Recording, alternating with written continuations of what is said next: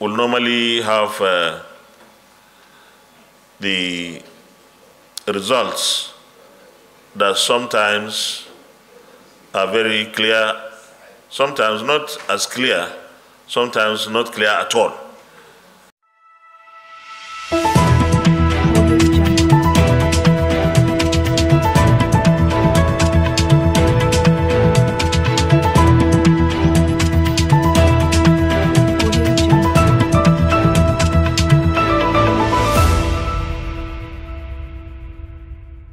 We are very optimistic and hopeful that the votes of our citizens must count. The votes must count. INEC in all the senatorial districts, federal constituencies, and across the country in various states must ensure that the votes of Nigerians count. People trooped out under sometimes extreme conditions to cast their votes. Those votes must count. Nigerians must be the sole determinants of who leads them, who represents them. With this very brief remark, I want to congratulate our colleagues who have won their elections. But I want to also say that for our colleagues who are not able to win in the way that we had hoped, this is not the end of the road for anyone. We have still so much roles to play in the running of our country. We have amassed so much experience here that any government would like to have our experience put into use, whether it is at this level or at the state level. But at this level is where our experience is largely needed. So we congratulate all of us because we have something that this country will always need. A federal lawmaker also draws the attention of the Senate to the controversies raised from the elections. The floor then opens for a debate. The provision on the transfer of result from PU is for the polling officers to snap the result announced at the PU and transfer same to INEC server upon availability of network, but not transmission in real time. This is the provision of the Electoral Act which we passed. That the Electoral Act and INEC guideline provide for the collation of results and final announcement to be done by the chief returning officers as far as the presidential election. That the Electoral Act provides for any person that is dissatisfied with the announced result to seek redress in the court and not to engage in any other unlawful action. This Senate is concerned with the various comments and action by individuals on the ongoing process of collation and announcement of presidential election. The Senate is worried of the potential effect of such comments and action to the peace, welfare, and progress of this country. The Senate is therefore urged to resolve to urge all political actors, leaders, and all Nigerians to remain calm, law-abiding, and allow the process of collation and announcement of the result of the presidential election held on 25th day of February 2023.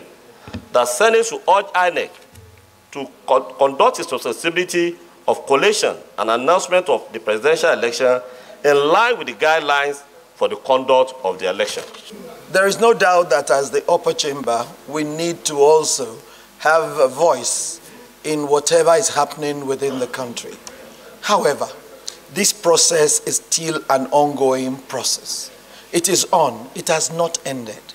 And there is no serious crisis other than to ask the INEC to follow its own guidelines and the Electoral Act. Simple.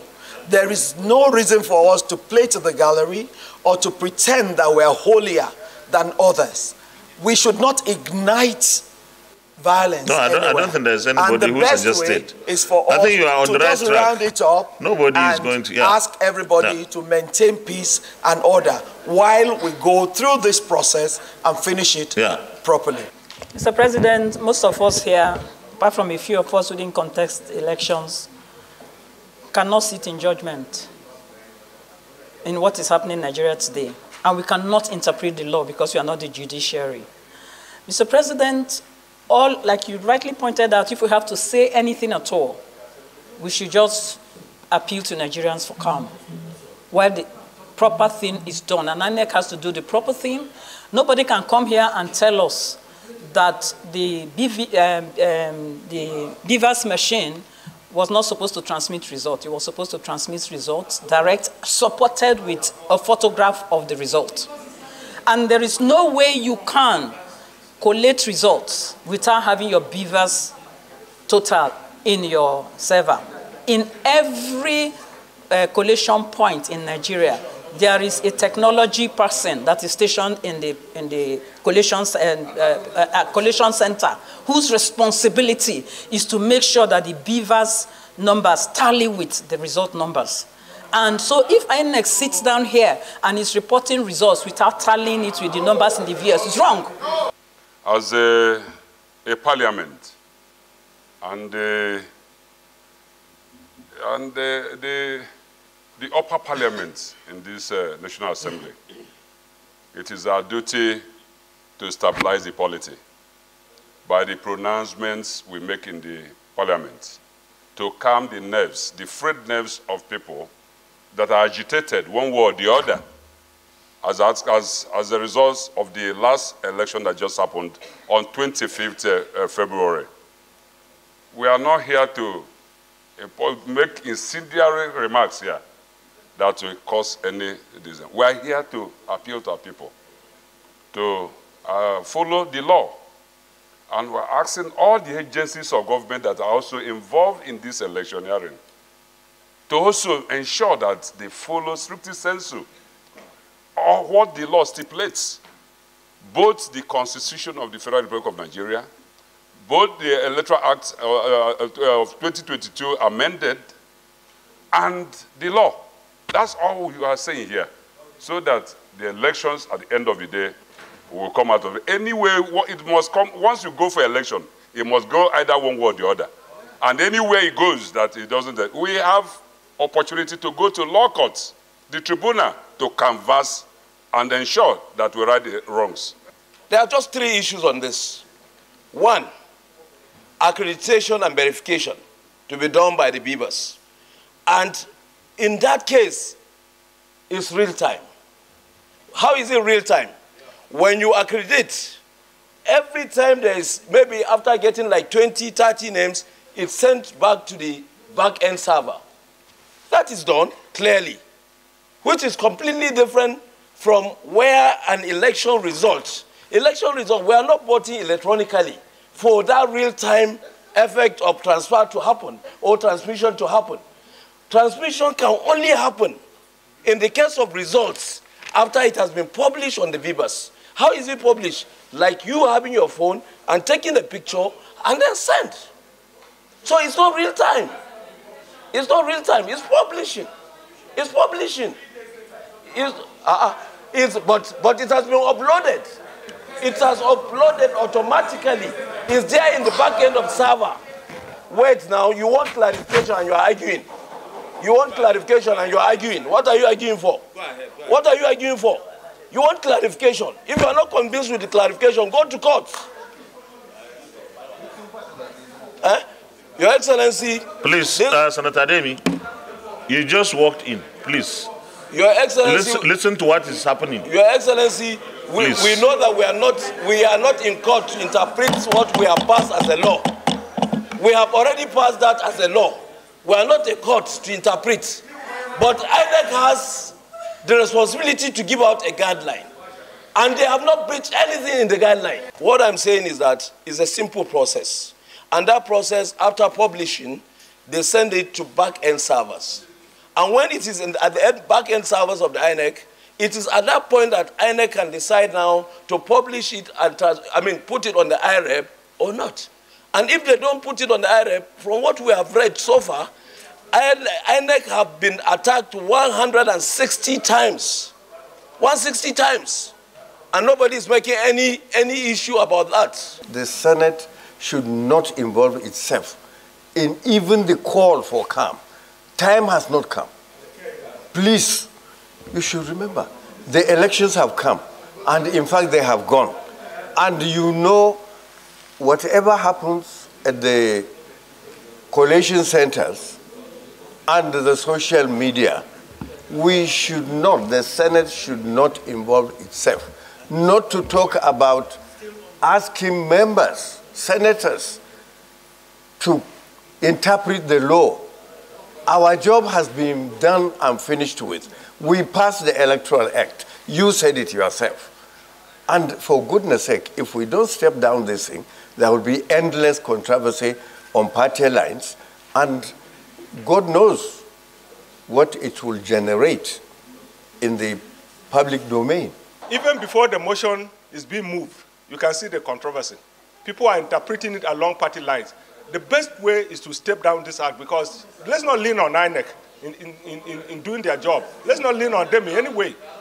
Let's just step it down, because if on this floor is generating this kind of controversy, imagine what will happen out there when the motion is passed. Even if it's advised, people will misinterpret it. In its resolution, the Senate urges the Independent National Electoral Commission to abide by the dictates of the law guiding the collation and announcement of results, and appeals to all political actors, electorate and Nigerians to remain calm and law-abiding. The day's commencement of Meanwhile, in the House of Representatives, the Speaker is calling for resistance to those seeking to exploit this moment of tension for their own ends. Expressing his opinion during the resumption of plenary in the lower chamber, the Speaker is optimistic that the country will be at peace in the end. We will defeat the cynicism of those waiting to see their worst predictions for our country become real. Section 52, subsection 3 of the report in the Senate stated that the Commission may transmit results from elections by electronic means where and when practicable. But an amendment to the clause caused a rift among lawmakers, causing a division. Mr.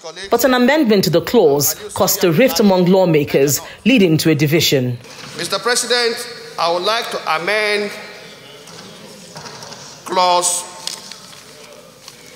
52(3). And I would like to amend as follows.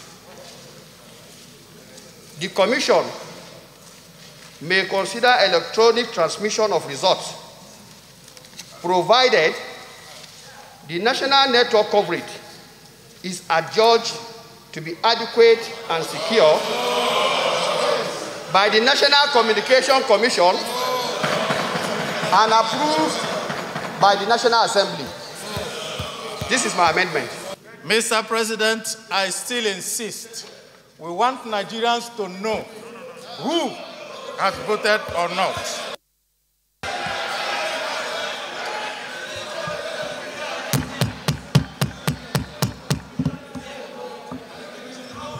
The votes were cast, counted, and the majority voted to amend Clause 52 by empowering the Nigerian National Communications Commission to determine the use of electronic means to transmit election results. So if you think we should retain what is here, you will vote yes.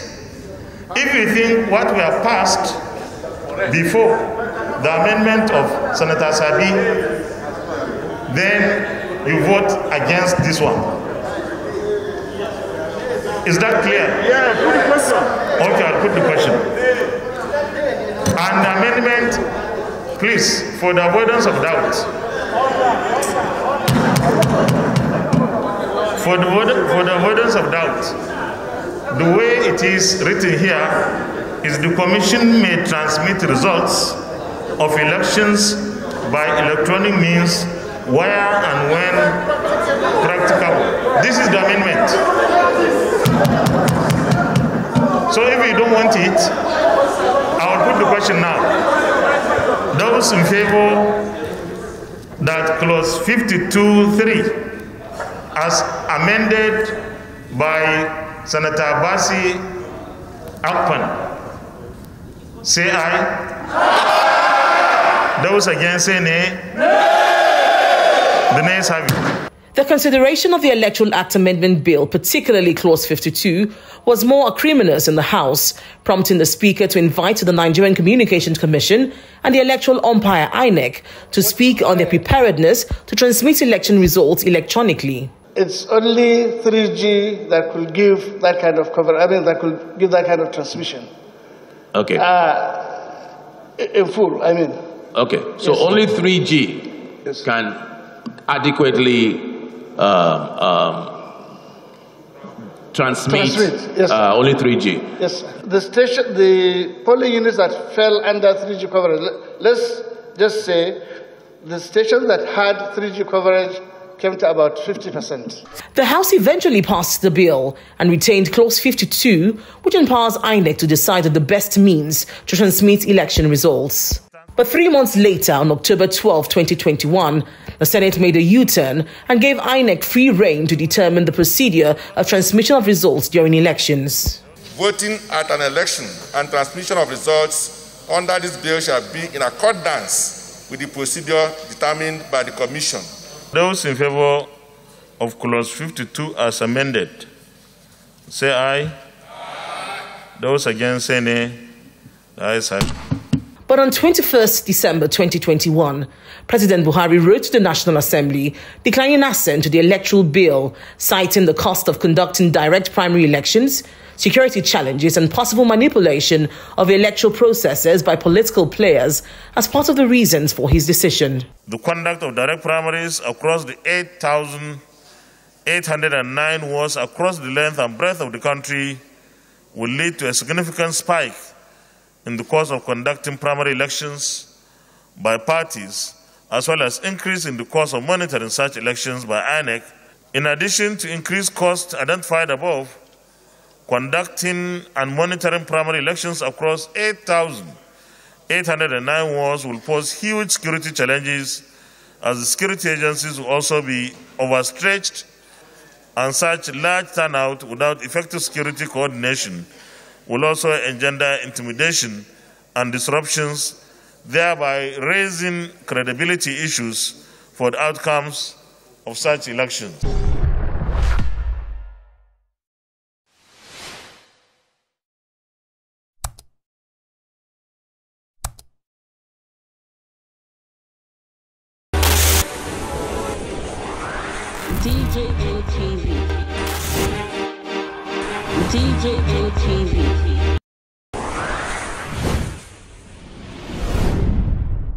People are people don't say no, they don't like us. Welcome to DJ TV. DJ TV. DJ TV. DJ TV. DJ TV. Some of the delegates and ask the question. DJ TV.